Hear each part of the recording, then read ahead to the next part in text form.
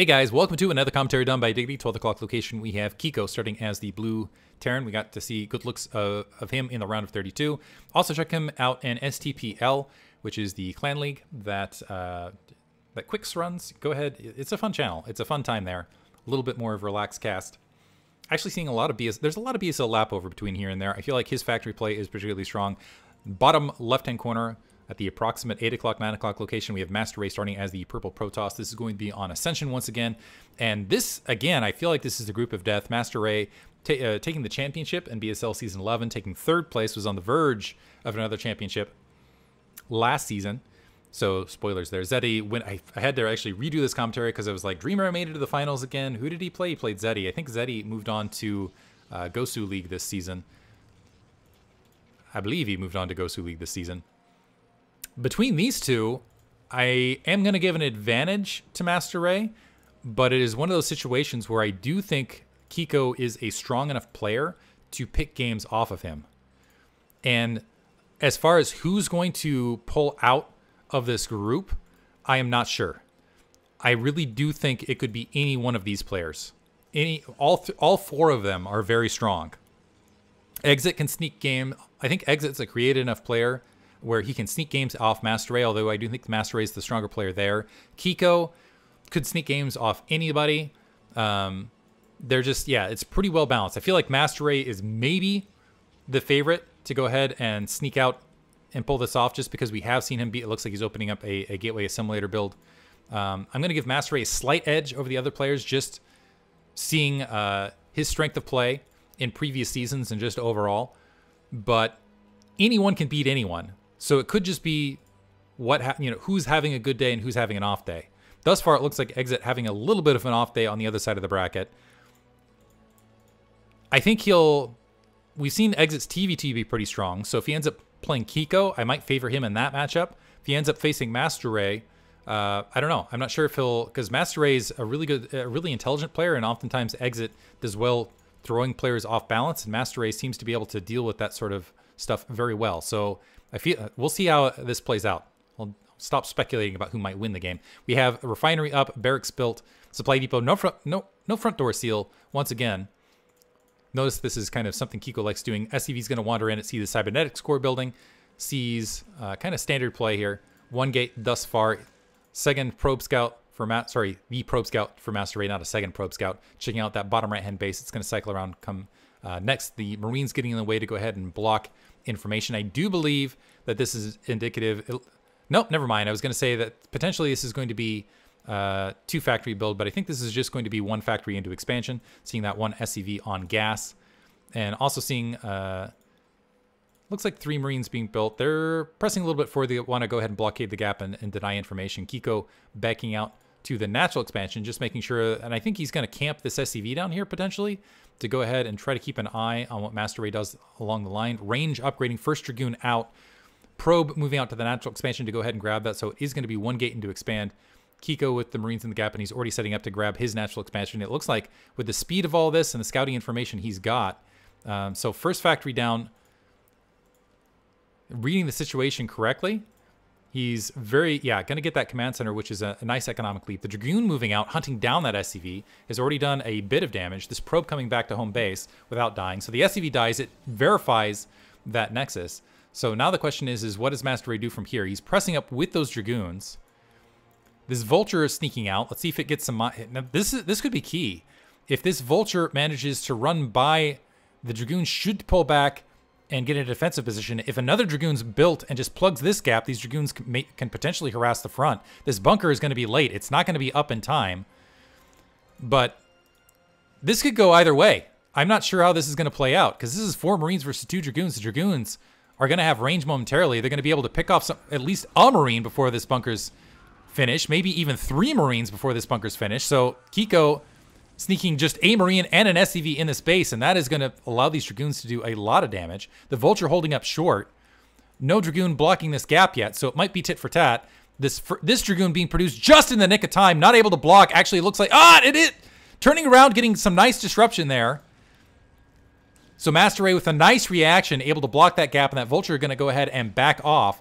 Siege Tank is out. Natural expansion not quite up. And let's see if that siege tank, is siege tech been upgraded yet? I do not believe so. So the tank gonna harass. There's not enough dragoons where they could really threaten that. But keep in mind, if MasterRey follows up with more dragoons, because there's so few Marines in this bunker, these siege tanks are gonna be all the more vulnerable. Nexus, so no saturation of the SEs just yet. Technically, this puts Terran ahead because he's, first of all, this is better saturated. But it looks like MasterRey shortly. Let's see what he plays from here. He has tacked on. He's going 3 gate. He's got the robotics facility. He's got the observatory. See how he plays from here. Usually, if it's just 2 base versus 2 base, that usually gives Terran the advantage. Kiko behind this, grabbing an academy to go ahead and get Comsat and see what he's up against. Still sitting on 1 factory, which suggests, and no armories as of yet, so it suggests that he's maybe thinking about going for more of a slow 3 base play. In the interim, just 2 dragoons on the front. This dragoon with, I gotta say, this is impressive. 4 kills. 4 kills on that dragoon off the bat, and being that it's one of the first 2 dragoons, really strong play. So 3 gateways down.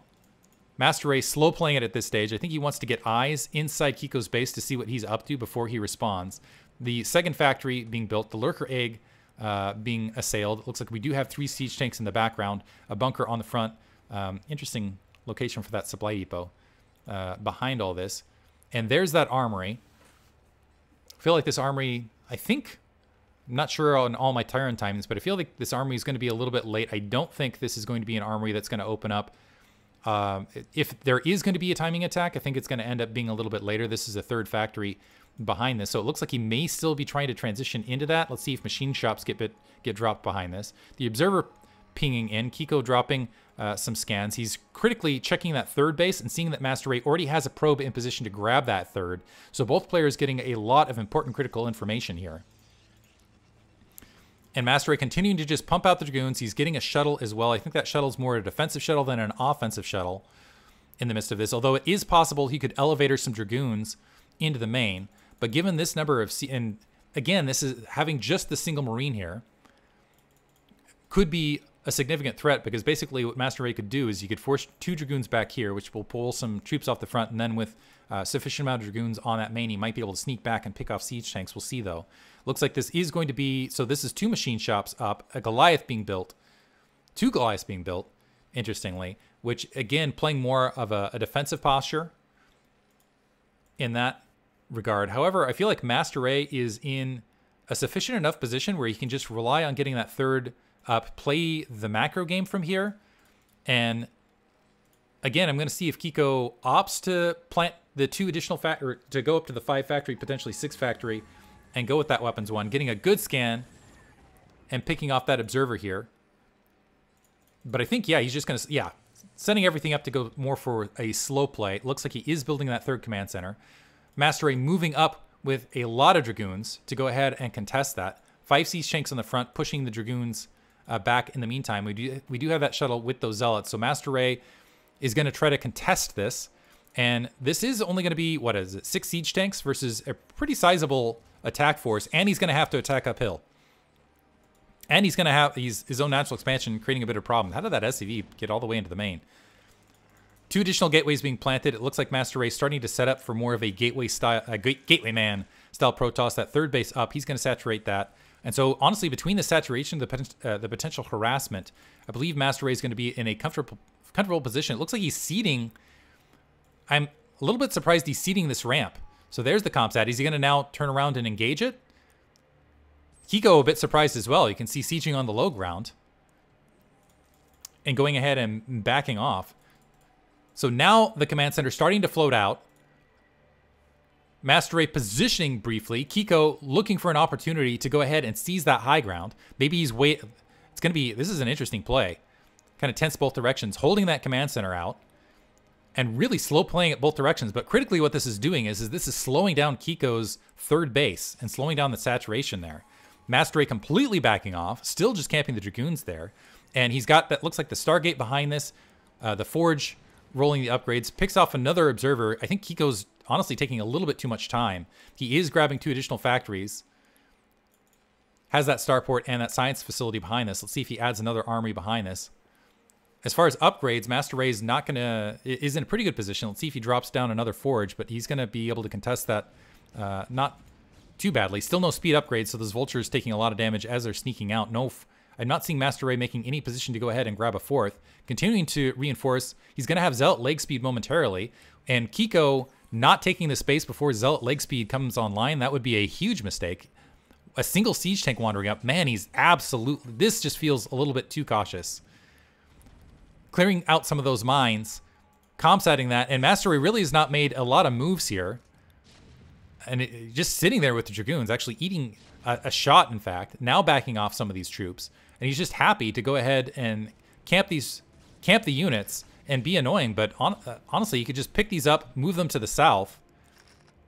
And he's delayed well enough that I don't think that... I think it's paid off for him. Let's see if MasterRey opts to go ahead and take a fourth, or if he is just going to full-on engage with everything he has, taking additional shots, continuing to back up. And more reinforcements marching up, and Zealot leg speed is now in play. So reinforcing Zealots can come from the high ground and sweep to the low ground, and Kiko does have vultures to go ahead and group up, but it's going to be a big fight across the third. And MasterRey, keep in mind, still has the option, which I honestly think is the great option to take, is just exit with your troops and take the win. He's getting an Arbiter behind this. He does have, I'm looking for a second forge. It looks like he's still sitting at one forge. Kiko now pressing forward. Now it's kind of the cutoff point where he's not going to be able to retreat those Dragoons without losing reinforcements across the north, but he's still potentially going to be able to flood Zealots. Now he's engaging those Zealots going across that high ground, and yeah, Kiko taking too much time. The Zealots getting right on top of those siege tanks. The Dragoons pressing into the rest of this. There's a bunker here as well, but no Marines in it. And so MasterRey pummeling into this, and he's just going to back the Dragoons. I like that. Do the damage, back the Dragoons right back out. The command center floating forward. I think Kiko now realizing this is taking too long. He's behind a decent amount of supply. The Dragoons assailing this. Two more siege tanks dropping on the low ground. More reinforcements of Zealots wandering up. And again, Kiko needs to hurry up, because if these Zealots get here, this is fewer siege tanks without vulture support to defend against the Zealots on the low ground. And this command center going into the red. MasterRey doing a fantastic job of assailing this. The SCVs running up, taking Dragoon fire. Yeah, Kiko just playing a little bit too slow. Vultures look like they've managed to lay some mines and cut off some reinforcements, but the Zealots that scooted through earlier able to get siege tanks a good mine drag, clearing out the siege tanks once again. And Kiko again losing position on that third. And the SCVs as well, as they're in the midst of the tank fire, trying to blockade for the siege tanks and defend the SCVs. So now Kiko has been behind a third base for quite a bit of time. Let's see if these Dragoons, so small mercies here, these Dragoons look like they're going to get splatted as far as a reinforcement point. Finally grabbing his third base. But this is not before Arbiter Tech. Several Arbiters have been fielded. MasterRey looks like he's continuing to field troops out here. I think at this stage, it might be better to just wander out, grab some territory, and control a fourth.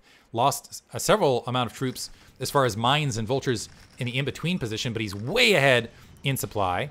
Ooh, mismacroing a little bit and losing some troops right there. He does have... Where's the Arbiter? He should have I think he should have like 2 Arbiters behind this. He's planted a bunch of gateways behind this, so he's absolutely in gateway man position. Looks like he's going to walk this probe out to go ahead and grab his fourth. Kind of wish he did that in the midst of a lot of the attacks that were happening earlier, because that would have put him... Like, he's already ahead, but that would have put him way ahead. A probe wandering through. It's actually interesting, because MasterRey, by wandering that probe through, might have given Kiko the impression that, oh, hey, I haven't taken my fourth. Which might put... Look at this single Dragoon. Okay, it's finally getting wiped out. Engineering Bay in between. Kiko has kept up with his weapons upgrade behind this. I don't think he's dropped a second armory, but he's got level 2 weapons. Working on level 3 weapons. Level 1 weapons, working on level 2 for MasterRey. Some vultures managing to sneak through. MasterRey losing a bit of control. That might be punishing to this fourth base. Let's see some cannons get dropped there to make up the difference. MasterRey at 54 probes, he's going to have 4 bases saturated. I think the way he wants to play this, and I think it's the correct way to play this at this stage, is he wants to just have that superior ground army where he can just ground and pound anything that Kiko moves out from here and basically contain him at 3 bases. The Vulture's trying to sneak through, actually doing a lot of really softening this army up. The Observer also seeing reinforcements as they're kind of walking across, and I think Kiko just spent too much time. He's sitting... Looks like on 7 factories behind this, only 2 machine shops critically at this stage of the match. He's getting a science vessel out, trying to get EMP. EMP might be equalizer. MasterRey unfortunately does not have cannons down to defend this fourth base. It's not saturated yet. Some He's moving in some Zealots with leg speed to go ahead and try to deal with these Vultures. Not exactly the attack combo you want. It looks like the Dragoons are going to be able to clear things out. He's going to go ahead and grab yet another expansion at that 3 o'clock base. He's way ahead economically. Does have this Arbiter, and I feel like a good stasis or two. This is kind of a soft spot, actually, I'm going to say, for MasterRey. He's got a big army. I see the 175 supply. I'm just wondering where that army is out in the field. Looks like a chunk of it's here, a chunk of it's here. I see one Arbiter, the Arbiter dodging that EMP very, very nicely. A handful of stasis, honestly, could again delay Kiko from going ahead and moving out of that base. So that 3 o'clock base being grabbed. In the meantime, Kiko's main starting to look about pretty thin. Natural expansion is doing decent, but he's basically 2 base versus what will soon be, so that looking about thin, essentially 4 base Protoss. So he's going to be way behind economically, and MasterRey just happy to go ahead and stage out. And this is going to be a funnel. I really want to see him add some Psystorm in the midst of this, because this is just Psystorm bait at this stage.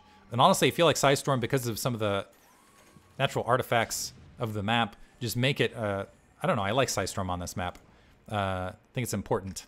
Still has that shuttle alongside. It really hasn't been a big drop factor. The one critical thing that MasterRey has not done is it's been kind of a light Arbiter count for him overall. I only see this single Arbiter out in the field. It does have a lot of energy to drop some stasis, but MasterRey needs to have that army completely grouped up to kind of pounce on everything, actually moving up, doing some Zealot bombs from up above. I don't see the Goliaths actually behind this. A big Zealot bomb on that forward siege tank, and the Zealots immediately able to get front, now engaging a good stasis across those siege tanks to the north, and you can just see the overwhelming amount of troops of MasterRey just pummeling into this natural expansion. You can also see where the factor of that level 0 armor is playing a big factor, because those Zealots are just chewing through these siege tanks extremely rapidly with their level 2 weapons, diving into the natural expansion. I think this is certainly going to be GG here, as this third base is just getting absolutely cleared out.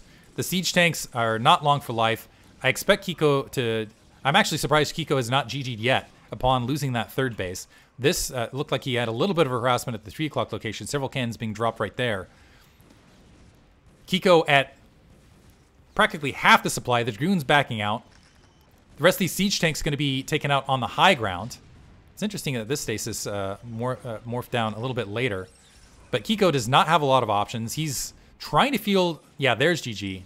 Felt like a little bit of a late GG there overall. But MasterRey playing that Massacre Flea, and just the immense amount of time that he forced Kiko to spend at taking that third was incredible, and really won him that match.